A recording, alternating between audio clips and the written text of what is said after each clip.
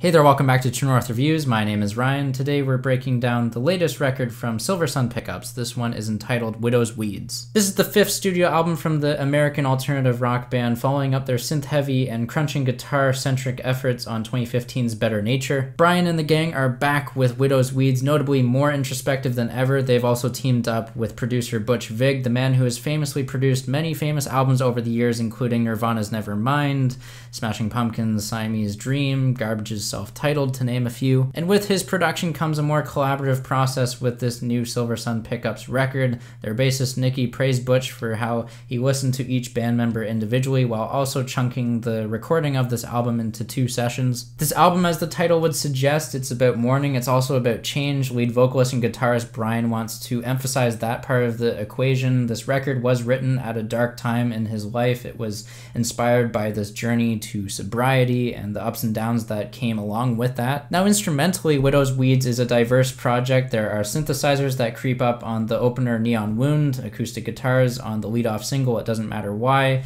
some electronic drums on Don't Know Yet, and there are orchestral elements to a couple of these tracks too. So overall, conceptually and sound-wise, I feel like this is Silversun Pickups' tightest and most cohesive project to date. There's a narrative weaved through the track list that even if each song doesn't nail it with a memorable hook, I feel like I'm gravitating towards what the story is and what's going on here. For example, there are vivid images and metaphors for what a possible relationship is with oneself during addiction on songs like Straw Man, Songbirds, and We Are Chameleons. Songbirds in particular features a driving pulse in its chorus, very dire and intense. The bass playing on this one, along with Freakazoid, is amazing. Even the quieter moments on this album go over well. Simpatico releases the tension from Songbirds, and it delves into slower musical passages with a shifted focus to the guitars. Additionally, the musical textures in Don't Know Yet, Straw Man, and Simpatico, they evolve. They progress from the electronic or rootsy folk sounds and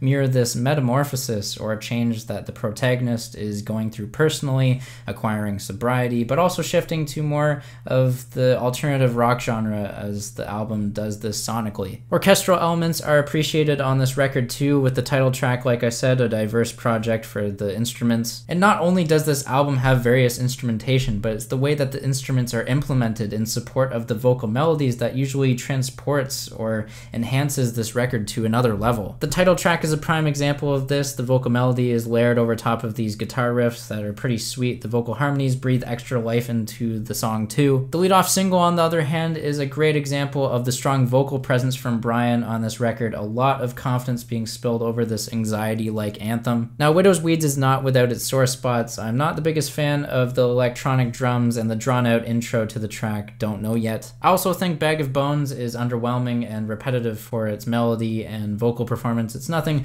offensively bad, just forgettable, and it overstays its welcome in the grand scheme of things. But despite those couple dips in quality towards the middle of the runtime, I'm still impressed with how these 10 songs are pieced together. Like, each of them are a puzzle piece, they have their function. And with the runtimes of these tracks, with most of them being over 4.5 minutes, I'm still captivated and compelled to listen to this album. It flies by quite quickly. The project hit its sweet spot with 10 tracks, 48 minutes. The story is enjoyable and cathartic. The vocal performances and instrumental performances are pretty strong, and the album artwork is really cool. So yeah, I'm feeling an 8 out of 10. Sound off down below in the comments. Let me know what you think of this new Silversun Pickups record. Leave a like, subscribe if you're new in town. Thanks for watching, and as always, have a rockin' day.